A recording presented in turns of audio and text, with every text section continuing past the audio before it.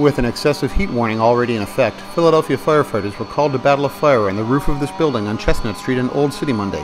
On days like today, with temperatures in the 90s, the Philadelphia Second Alarmers rush into service to help keep the firefighters safe. Second Alarmers Chief Greg Massey explains. Well, we knew today would be a difficult time for us if there was going to be an incident. Unfortunately, when this job came in, it was at the hottest point of the day, we had to get here as quickly as we could and set up our misting fans and fluids, electrolytes, and cold towels, because we knew when we got done, we wanted to make sure that they were all rehydrated properly before they left the fire ground. All right, the Philly Second Alarmers is basically a rest and rehab that we provide to the firefighters at long extended scenes.